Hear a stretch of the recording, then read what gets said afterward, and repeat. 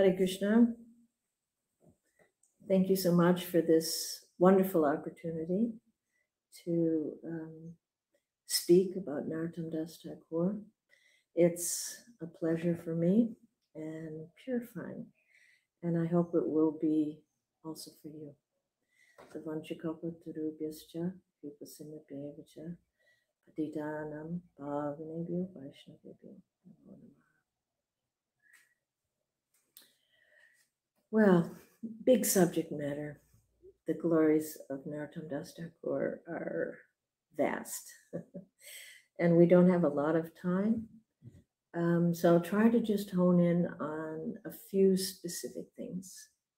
I'll try to focus on why Narottama Das Thakur holds a special place in our Sampradaya, and kind of what were some of his very unique contributions. So I've identified 6 points that I hope to unpack somewhat in this talk. So the first point that sets him apart from the rest is that Lord Chaitanya himself, Sri Chaitanya Mahaprabhu, singled him out in a very special way and empowered him in a very extraordinary way. So to explain that a little bit. And the second point that sets him apart is that he became famous for demonstrating deeply loving relationships with his gurus and his friends. And the third point is that he took on very heavy responsibility of bringing books to Bengal. And fourth point, which we're probably all aware of, is that he became an incredible songwriter like no other. And the fifth point is his special contribution of inaugurating the Gaur Purnima festival. And the last point I want to discuss is how unique and amazing were his departure pastimes. So we'll start with the first one, which is how Lord Chaitanya singled him out and empowered him in an extraordinary way. So we'll try to tell in brief, we can't tell all of these stories and pastimes, but at one point, Sri Chaitanya Mahaprabhu and his devotees were having kirtan along the bank of the Padmavati River, and suddenly Mahaprabhu became deeply emotional, started crying and calling out, Narottam, Narottam. It was bewildering, confusing to the devotees, and he fell on the ground and continued to cry. And Nityananda Prabhu, got down on the ground next to him and tried to pacify him. And a discussion ensued where Mahaprabhu said, Nitai, what will happen when we leave this world? What will happen to my mission? And Nitai said, well, only you know. Someone must carry it forward. And Mahaprabhu said, yes, there is someone very qualified, and that is Narottam. And that is who I'm calling for. And again, Nitai is puzzled. I don't know of any Narottam amongst your associates. He said, no, he's not born yet, but soon he will take his birth. And I now want to leave my love for him in the future. Again, this was puzzling to Nitai. Well, if he's not born, then how will you leave your love? So then Mahaprabhu said, follow me. So all of the devotees went with Mahaprabhu to the bank of the Padmavati, and Mahaprabhu walked in to the river as the devotees stood watching and stunned. And they saw the water rise very high up and waves started to come. And the Padmavati Devi actually appeared before the eyes of all of them. And Mahaprabhu told her, I want to leave my love with you. And for Narottam, in the future, you will give it to him. She also was puzzled. How will I know who is this Narottam? Said, you will know. Your waters will rise up in the same way that they're rising today. And you will know. And you simply give this love. I mean, you know, this is very mystical to understand what it was that Mahaprabhu gave her, how she held that. And, but nevertheless, somehow this transpired. And of course, amongst the devotees, everyone was, word spread, you know, far and wide. This amazing thing happened. They all saw it happen. So they were waiting. Well, who is this person that will take birth? So, I mean, one thing about this particular pastime that I find interesting is that it shows us how Lord Chaitanya, even though he didn't really create a, a movement, a mission, physically, he didn't write books, but he orchestrated everything very, very carefully so that his mission would unfold as he desired. And, there's so many examples, like when he sent Lokanatha to Vrindavan. This was his plan, to revive Vrindavan. At that time, it was the forest mainly. And instructing Rupa and Sanatan, and that they should write everything and telling them what to write. And then he instructed Lord Nityananda and Haridas that they should stay in Bengal and they should preach. They should go door to door. And, in so many ways, you see that although Mahaprabhu didn't write himself, just, a few verses, but he really orchestrated everything for the mission to unfold. And I find that comforting, that this is how it works, on through the ages. One acharya after another, they unfolded further and further. And this is all being orchestrated by Lord Chaitanya up to today. And, that Mahaprabhu's plan is inching forward and he's orchestrating that. And we're part of that. And so it's interesting and enlivening, ecstatic, actually. So as Mahaprabhu predicted, Narottam was born soon after in the town of Khetri. And he was born to Krishnananda Datta and Narayani, and Krishnananda was a king of Khetri. So he was born into wealth, and his family was very pious, very much loved. And so he immediately became the darling Rajkumar Narottam of the entire town. Of course, his parents, he was the only child. And it was apparently later in life that they had him. So the attachment, very, very strong. And the love that flowed to him was very strong. And as a child of, he captured people's hearts by showing his very devotional inclination. In those days, people, what they did in the evenings was they went to pravachans, they went and listened to sadhus speak. So anybody passing through Khetri, they'd speak in the evening, and Krishnananda and his wife would take Narottam by the hand and he would sit next to them. And everyone marveled at how he listened so intently. And his parents were so charmed. Such a good boy.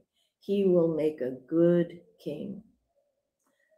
And soon one very great sadhu named Krishna Das, who was one of Chaitanya Mahaprabhu's associates, he came to stay in Khetri, and he saw Narottama's attraction for hearing about the sadhus. And so he started coming every day to the palace, and he told Narottama everything about Mahaprabhu's mission, about Rupa, Sanatan, all the devotees, one by one. He told everyone stories, and Narottama lived to hear these stories. He was riveted, and it wasn't just a it wasn't childish or casual interest. It was an obsession, and that he couldn't think of anything else. And so, as parents, after a while, they're like getting worried. It's a bit extreme. So Krishnananda, he told Narottama, Narottama, it's nice to hear about these sadhus, and we want to worship them, but we have our duties. We can't become like them. But Narottama was, in his mind, even though he was just a little boy, he was thinking, well, I think I can, and I think I will. And so he had this determination, and he kept hearing at every opportunity. And of course, Krishnananda Datta didn't want to disappoint. He didn't want to make an offense to the sadhu, so couldn't really tell him, don't come anymore. So Narottama continued to listen until one night he had a dream, and Sri Nityananda Prabhu came in his dream, and he told him, instructed him, Narottama, wake up, go to the bank of the Padmavati. Sri Chaitanya Mahaprabhu has left the most marvelous gift for you. Please go there now. And Padmavati Devi will give this gift to you. So Narottama, in the dead of the night, he secretly came out of the palace, went down to the Padmavati, entered the waters, and the waters rose up in the same way as Mahaprabhu did. And suddenly before him was Goddess Padmavati. And she gave Narottama this love of Mahaprabhu that was left with her. I mean, such a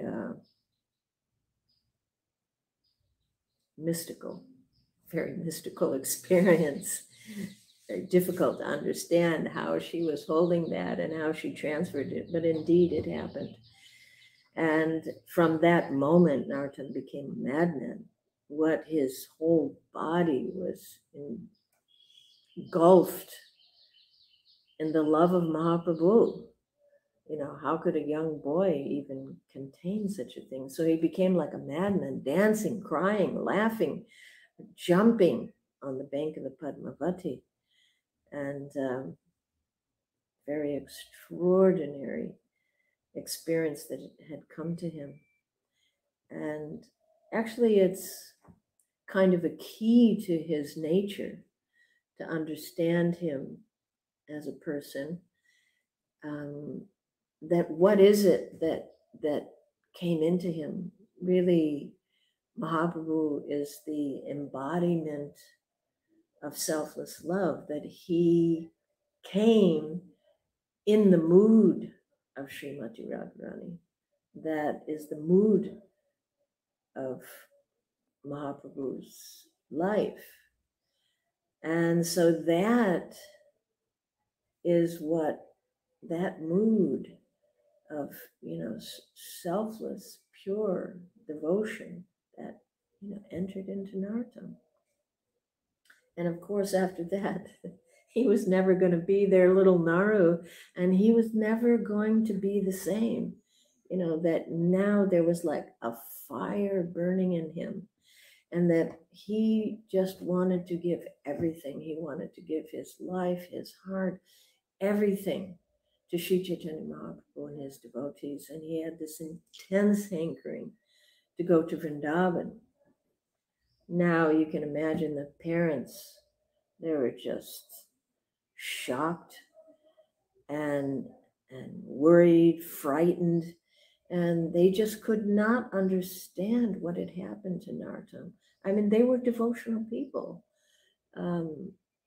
but what Narottam was experiencing was beyond what almost anyone had ever experienced. They could not comprehend it. And, you know, they just kept telling him, but Narottam, we're devotional. We chant, you can serve Chaitanya Mahaprabhu here in your home. We worship a shalagram. You know, why can't you be a great devotee here in Khetri? And Narottam knew, you know, there's just no way they will ever understand. They just could not understand this. And, you know, because they were so frightened, they had guards. They had to put guards to always watch Narottam so that he wouldn't run away. And so it was very difficult for him to get away. And of course, that's a whole story, which we can't tell all of it. But he did manage to get away. And then getting away, he knew that he had to run, because there would be people following him, many people following him. And so he couldn't go on the main road. He had to just run through the forest. And so you imagine this boy, young boy, pampered, Prince Naru, Rajkumar, you know, just pampered his whole life, living in the palace. And suddenly he's running barefoot through the forest. You know, it's pretty inconceivable that this young boy, I mean, it's hard to say what his actual age was. There's different viewpoints about it, but, you know, young teenager, sometime in his teenage years. And, you know, where do you find water? How do you eat? You know, no lights, no road maps, no nothing. And going from one far end of the country to the opposite far end of the country, a long, long journey. And it was difficult, and Narottam struggled. And, you know, there were points where he almost gave up. And there was at one point, he fell on the ground and was crying, "Oh, Vrindavan, will I ever reach you? Is it possible to reach you?" And he just fainted, you know, on the ground. And suddenly arrived there was a young village boy with a pot of milk, and he woke Narottam. He said, not Narottam, but he said, "Wake up, take this milk."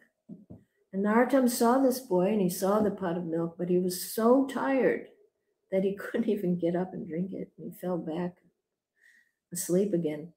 And in a vision, Rupa and Sanatan came before him, and they pacified him. And they said, "Narottam, Sri Chaitanya Mahaprabhu has brought milk for you. You're so fortunate. Just get up and drink it and take nourishment and go on to Vrindavan. You will arrive in Vrindavan. We are always with you."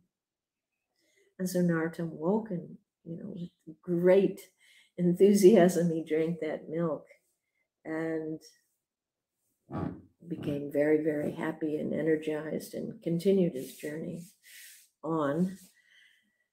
And well, indeed, it's a lesson also, this little pastime, that, you know, as Prabhupada used to say, that it's not easy to get a ticket to Vrindavan or to get to Vrindavan, that even such great souls, you know, they face big struggles and disappointment, you know. So of course, we, neophyte devotees, we will also face our struggles and our disappointments. And sometimes we might feel like we're crawling through the desert of anartha nivritti.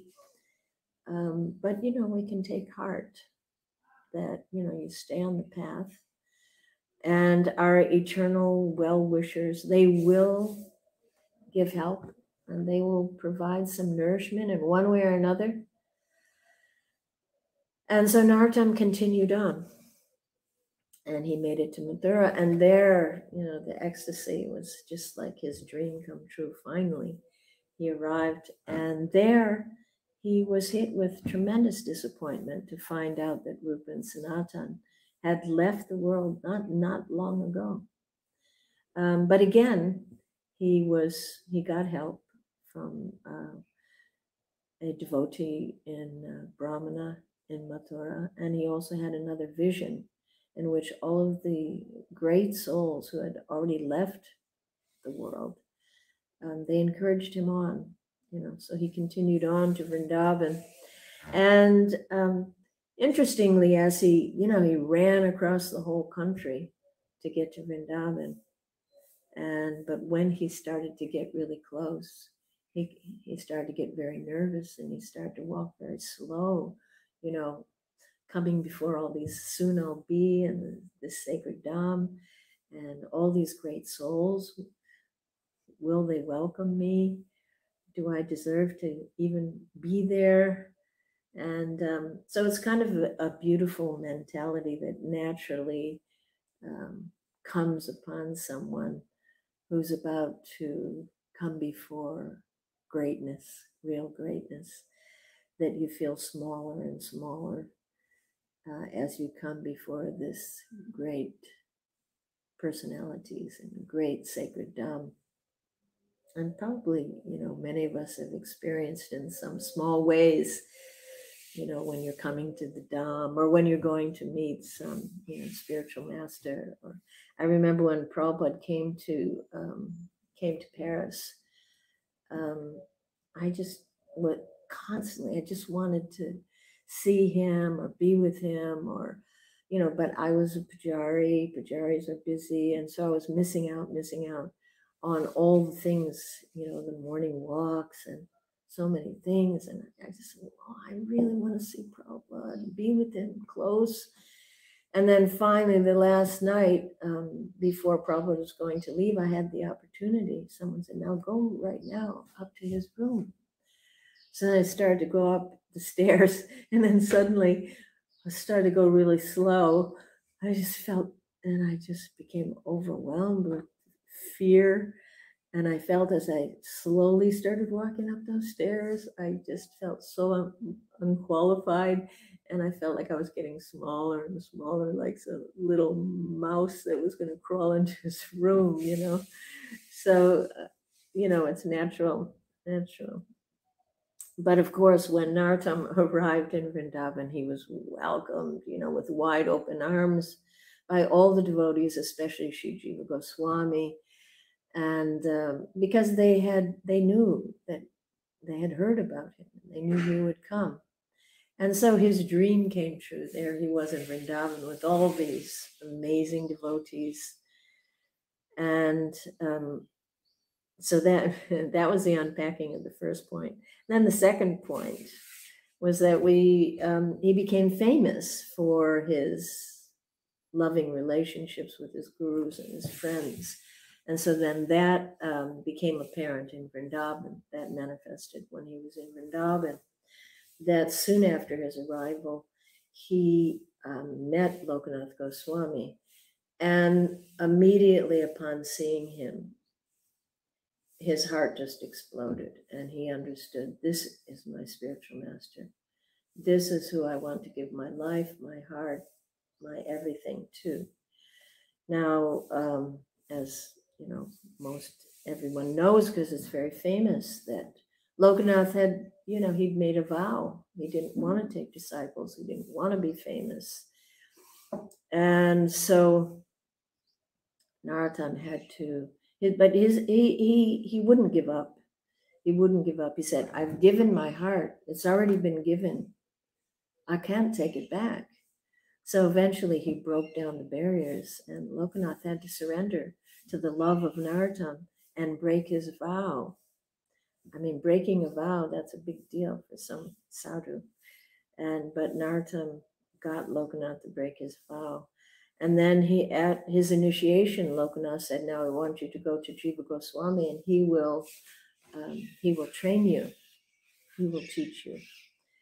And because Shri Jiva Goswami, after Rupa and Sanatan left, he had been shouldering, the whole mission of Mahaprabhu fell on his shoulders. The finishing and the building of all the temples, the taking care of all the books, copying them, writing his own books, everything fell in his lap. And so he also understood that apart from all of these things, that if he didn't train the next generation, younger people, then what would happen to the mission? So he opened the first school. I think it was called Rupa Vidyapith. And he took students and trained them in Gaudiya philosophy.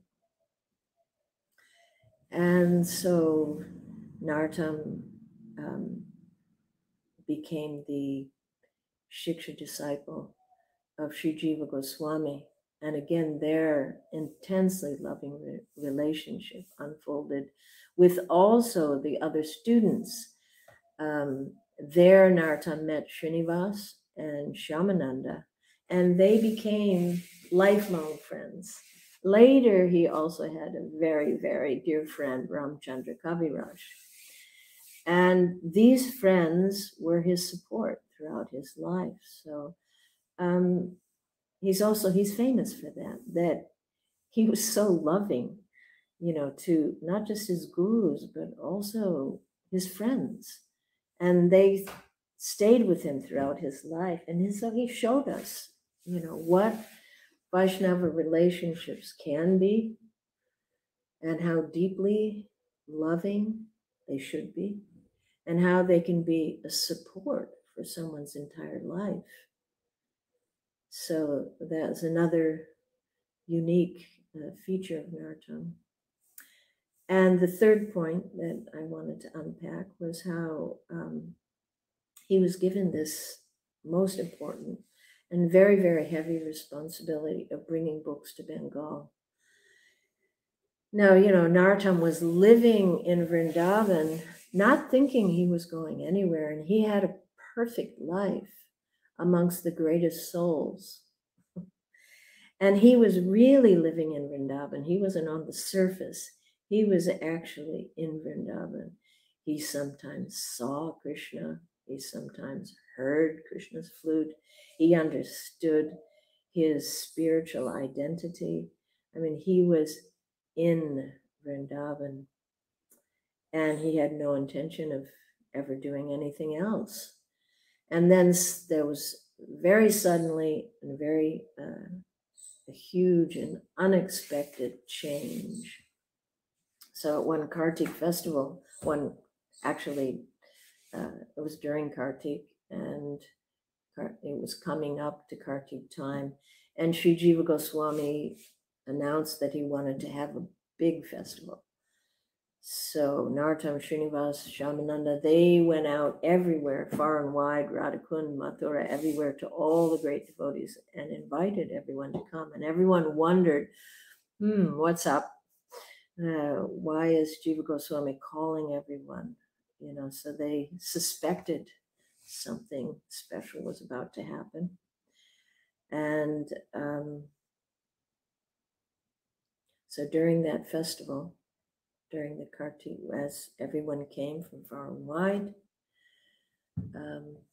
Shri Jiva Goswami stood up and he announced that for so many years, we've been stockpiling books here in Vrindavan. We've been writing and just piling up books. Now it's time for them to go out. The devotees, all of Mahaprabhu's devotees in Bengal, they're starving, waiting to hear all this nectar. So I want my best disciples, Srinivas, Shyamananda, and Narottam, to take these books. So this was, wow, this was, they were stunned. They were stunned. First of all, you know, to leave Vrindavan, well, that was a shock. And then on the other hand, such a glorious and important mission that they were to be entrusted with was such an honor, you know, so they were all kind of just ripped in two. That, wow. Although they understood that we're going to have to surrender to this. And however difficult it was to leave, you know, to say goodbye to Vrindavan, imagine, they didn't know, would they ever see Lokanath, Shri Jiva Goswami, any of these devotees again? And Narottam didn't. So that leaving, what it must have been like, it's inconceivable, inconceivably difficult. And the journey itself, how difficult that would be, you know, because it was dangerous. I mean, again, they had to walk, you know, with this bullock cart and this books through very dangerous situations. And they had to enter into totally uncharted terrain, you know, that they had no experience for, you know, but they took it up, you know. So again, with this pastime, it's a lesson in love. What is the real thing? It's not what I want, but what does my beloved want? And that is the real expression of love. To surrender to that. And you know, all devotees to some extent have to face such a test. You know, we think of like Lokanath. He had to go to Vrindavan. He had to leave Mahaprabhu in Navadvip. He didn't want to do that. And you think of Srila Prabhupada, you know, he didn't really want to leave Vrindavan. You know, and then Prabhupada, he also expected his disciples that they would surrender to things that he wanted and they didn't necessarily want. Like one time, Prabhupada was on the train with his devotees, and it came up that maybe it was a good preaching field somewhere, maybe it was Delhi, I'm not sure. And he told Gurudas and Jamuna and maybe a couple others, he said, oh, you should get off here. You should get off here and open a temple. So, you know, while the train is paused, they have to grab their belongings and get off into the unknown. You know, pretty, wow. And they did it, you know. And then you think of someone like Tamal Krishna Maharaj, you know, just go to China. You know, there's nothing there. And Prabhupada said to do it. So, you know, he did it. Then there's Mandakini. He's such a wonderful devotee. Prabhupada said, would you go to Russia and marry this person that's not even a devotee? Prabhupada met one person when he went to Russia and he wanted to make him a devotee. And so he said, would you go marry this person? Yes, Srila Prabhupada, if that's what you want. Whew. You know, so we, you know, well, are we ready to do these kind of things, to express selfless love? Not an easy thing. So, you know, they actually, you know, in setting off with all those books, they really had no understanding whatsoever what this journey would mean in the long run.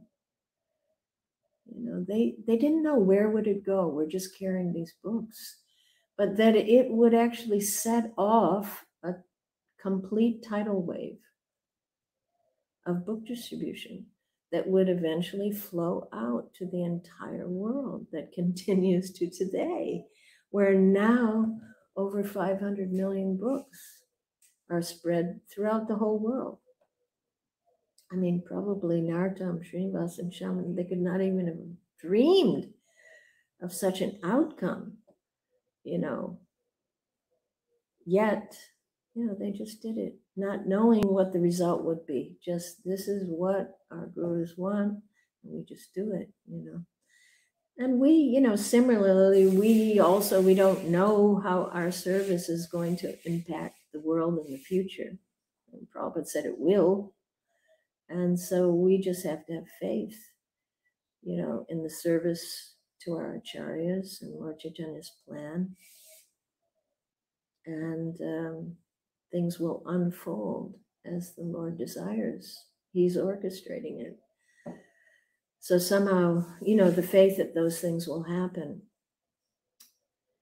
And so then I'll move on to this fourth point about him becoming famous for his songwriting, which is really a part of our daily life. We connect with him every day, the songs we sing. And I mean, we know how Srila Prabhupada, even though Prabhupada didn't talk that much about the life of Narottama Das Thakur, he didn't really tell us that much, but he quoted his songs literally thousands of times. I think I did a search once, it was like over 2,000 times. Prabhupada said, Srila Narottama Das Thakur said, Srila Narottama Das Thakur said. So we know that he was very important to Srila Prabhupada, and very important to our whole sampradaya, how he became, to write these songs, how he started writing these songs, after this very harrowing journey. We won't go into it, but wow, they were faced with the loss of the books, and then again, finding of the books. And then, Narottama arrived in Khetri, and he has to think, well, now what to do? How can I share all these jewels of the Goswamis, all this philosophy?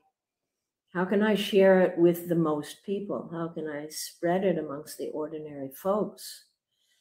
And so he had to think, he had to make an innovative strategy and, make a plan that would be effective, and part of that plan was to write songs. And in those songs, I mean, it doesn't seem like a big deal now, but at that time, it was new, that you would speak all philosophy through songs that were written in Bengali and that anybody could understand.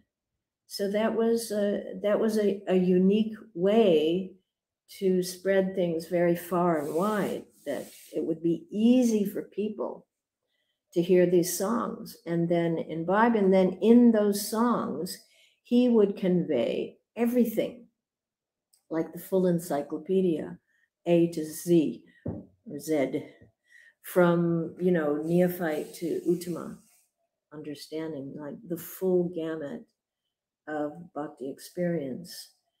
And in those songs, there's quite a few different categories of songs. One is the Dainya Bodhika, the songs of profound humility, where he expresses, I've just spent my life uselessly. I drank poison knowingly. And he expresses all these,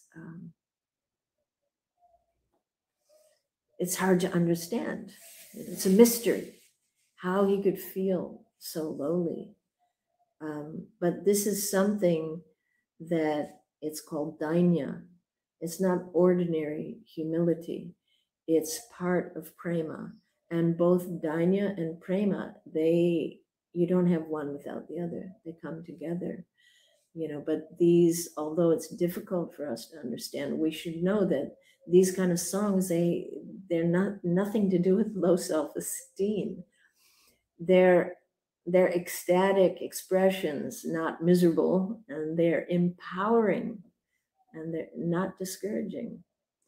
So it's very intriguing, these profound spiritual states that are, hard for, at least myself as a neophyte to comprehend. And then there are songs of lalasamai, songs of longing and greed, where he's asking again and again, when will tears come to my eyes? When will there be shivering in my body when I chant? And he expresses again and again, this intense hankering. But again, that is not, the hankering and lamentation of this material world. It's a special kind of ecstasy that Srila Bhaktivinoda Thakur also expresses so frequently in his songs. And it's really an expression of Vipralamba Seva, which is the hallmark of our Sampradaya. And Narottama Das Thakur was simply plunged in this mood throughout his life. I mean, it's his life in a nutshell, his mood, that he always was, I was born too late. And he had this mood, this Vipralamba Bhava. And then other songs, after he's spoken of all this hankering and feeling lonely, and then there's other songs where he expresses full spiritual perfection, where he describes Vrindavan, Goloka, he says who he is in the spiritual world, and he just describes everything in the spiritual realm. And beyond, what we can just appreciate, And then there's so many songs of love for the Vaishnavas and the spiritual master, always in the mood of him being a servant of the servant. And so through these songs, he made it possible for everyone to understand Gaudiya Siddhanta fairly easily. And also, we also can know him through these songs. These are his heartfelt expressions. So to know a person, when you read their writing, they put themselves in there, so we can know him through these songs, So Narottama began this songwriting, and at the same time, he saw that he had a big challenge. There he was in Kachari alone. How was he going to spread Mahaprabhu's mission? And he felt he needed inspiration, so he went on pilgrimage, which is a purpose of pilgrimage, is to derive inspiration for your spiritual life. So he went to Navadvip, he went to Puri, he went to Ekachakra, and had wonderful experiences. And he got very great inspiration. Srila Prabhupada followed in this mood that he wanted everyone to come to the Dham, because he knows that, through going to the Dham, if done in the right mood, you can really make spiritual progress and really derive inspiration. So he derived a lot of inspiration, but he also saw, as he was traveling, he also saw that there was a lot of, amongst people that he met as he traveled, he saw, there was confusion. There were misunderstandings. Mahaprabhu had left. After he left, of course, there were difficulties, and some devotees lost heart. And so he saw all this, and he thought, how can I help? And so on his journey, he got this inspiration that he had to bring everyone together. He had to bring them together so that he could unite them and uplift them. And so he decided on the Gaur Purnima day that he would invite devotees from far and wide. And this has never happened before. It's interesting, isn't it? That this is, I'm not sure how many years after, but I would think that it's at least 40 years after Mahaprabhu's departure, was the first major Gaur Purnima festival. And it was a big organization was required. And, it's interesting to see, like, this is a lesson. What makes an acharya, that their desire to help others is what, pushes them, the desire to fulfill Lord Chaitanya's mission. And in doing so, they have to be innovative, and they have to be creative, and they have to be dynamic, and they have to figure out, how am I going to do this now in the situation that I'm in? You know, Lord Chaitanya did that, Rupa and Sanatan, Bhaktisiddhanta, and Srila Prabhupada, he just completely broke the mold in opening up everything to the whole world. So, you know, step by step, each acharya tries to, you know, open things further and further for the people of the world. So this was Narottam. This was something new. It hadn't been done. It required big organization. And Srinivas had his doubts, like, Narottam, you've never done anything like this. But Narottam got a big help from his cousin Shantos Dutt, who became the king of Khetri instead of Narottam. And got a lot of support, and Srinivas came, and all his friends came. And all these devotees came from far and wide. And Narottam prepared himself by developing a special new style of kirtan called Gaura-Nitai. So as this festival, when devotees came from far and wide, it was mega, huge festival, huge preparations were made. And the height of the festival, Narottam came before everyone, and he began this special kind of kirtan that was so intense and so pure that, like lightning flashing in the sky, suddenly all of the Panchatattva and all the associates of Mahaprabhu, they appeared there amongst all the devotees, and everyone could see them, and they danced with them. And, you know, well, you could have very, very long class just talk about that. But for this, Narottam became the king of Kirtan. And of course, this new style was very beautiful, but it was not about that. It was about the depth of his love. I have a quote from Srila Bhaktisiddhanta Saraswati Thakur that explains, well, what is that real pure chanting that could actually bring the Lord into your presence? And so Bhaktisiddhanta says, I'll read this. You cannot vibrate the holy name simply by moving the lips and the tongue. The pure name of Krishna is not lip deep, but heart deep. And ultimately, it goes beyond the heart and reaches the land of Krishna. And when Krishna comes down, the name comes through the heart and moves the lips and tongue. And that vibration is the holy name of Krishna. So this is Narottam's style of chanting. And so what a wonderful thing he did for us, that imagine the impact on our life today. Srila Prabhupada kept this tradition alive of having big Gaur Purnima festivals, and they just grow and grow and grow every year. It's amazing, actually. So these are not, this is something done long ago that we're benefiting from. So we have to know, thank you so much to Narottama Das Thakur. What would we do without our Gaur Purnima festivals? Wow. So then the last thing that's very unique about Narottam is his departure. And usually we don't talk about the departure so much, and you don't even hear, those stories are not really written down much, but with Narottam it is. And since it is his disappearance, really it's so extraordinary that you just can't avoid talking about it. So briefly, after the Khetri festival,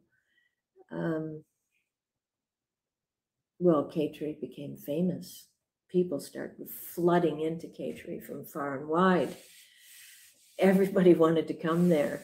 Narottam installed 6 sets of deities there. They had a beautiful temple. And so it was bustling, it was busy. And at some point, Narottam felt that he needed a little solitude.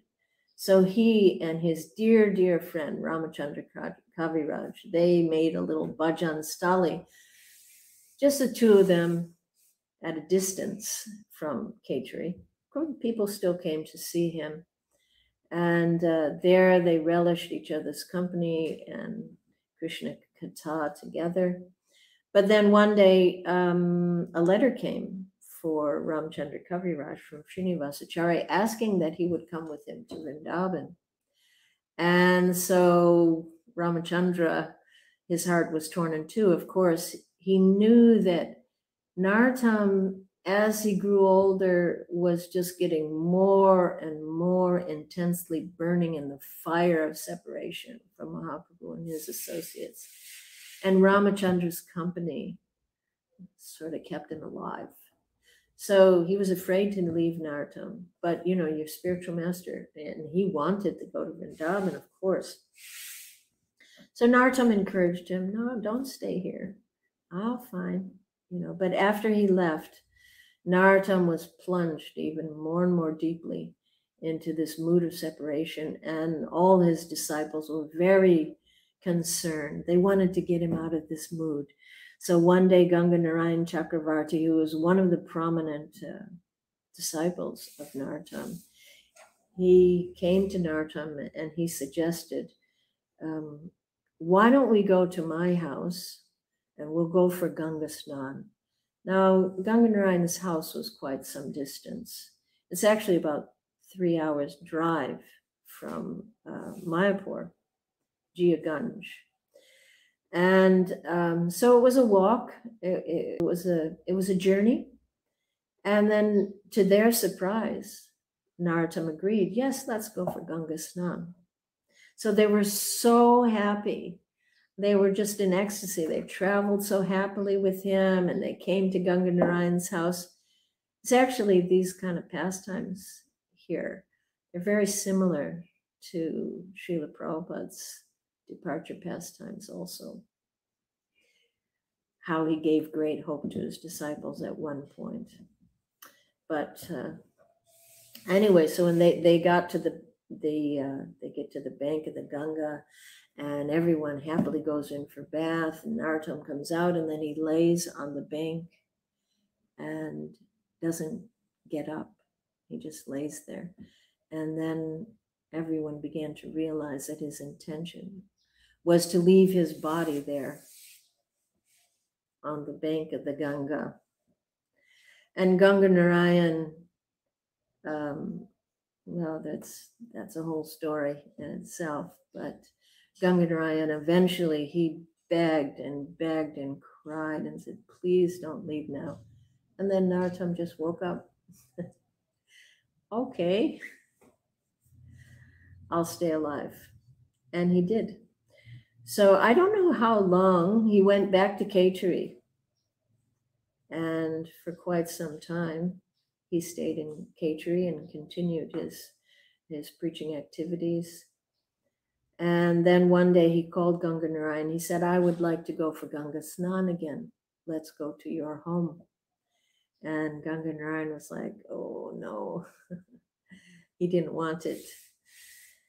But, you know, disciple has to follow the desire of the spiritual master. So they went and again returned there.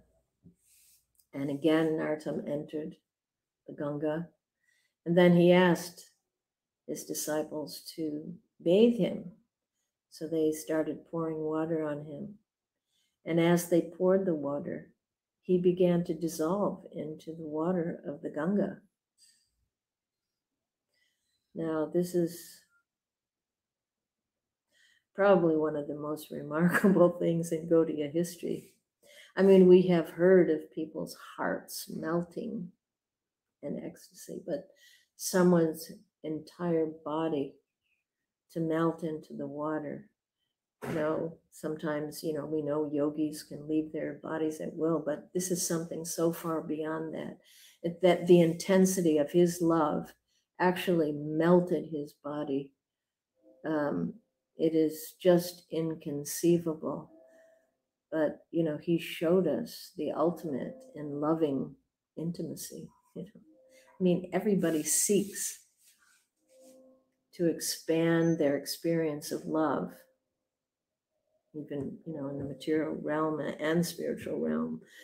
All the books, all the movies, everything, everyone is trying to increase their experience.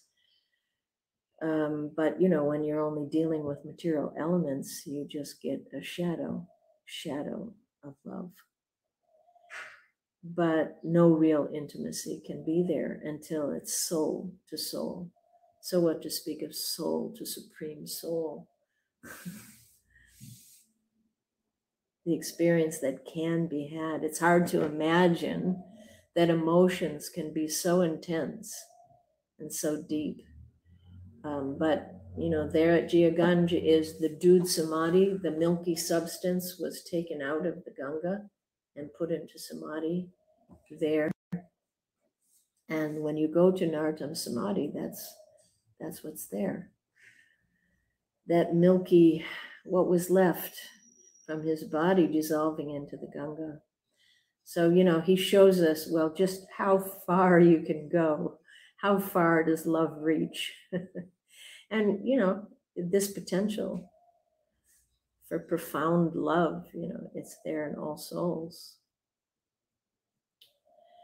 So these are some things that set him apart as one of the greatest acharyas of all time.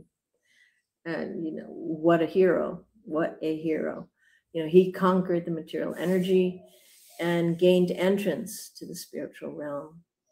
Such a powerful person, and yet always so humble. You know, so such, you know, such personalities, they're our inspiration, they're our hope. You know, they really are our key to progress. There's that verse, you know, Om Tad Vishnu Paramam Padam Sada, you know, that those people, they see the spiritual world, so they can convey it. They see it, they can reveal it. You know, so when we talk, we have these talks of acharyas, it's a lot more than just nice stories. It's actually just so beneficial for our spiritual growth. It's enriching and purifying, and it's very relevant, you know, because really we advance by mercy. I mean, we do our sadhana and everything. It's not that makes us advance, it's that we attract mercy. And the mercy comes through the acharyas. And so, you know, we need to make the connection with them. And we need to know that this is our family, these are our ancestors, and we can be proud, such heroes, the greatest people that walked this earth. You know, we have a connection somehow through Srila Prabhupada's mercy. And it helps us, you know, when we know our history, we see a bigger picture, we see where we came from and the steps that had to be put in place in order for us to be where we are and have what we have. It just really helps us to be so grateful and to just have so much appreciation. So, you know, it's a good day to try to make a firm personal connection with Srila Narottama Das Thakur. All glories to Srila Narottama Das Thakur. Hare Krishna.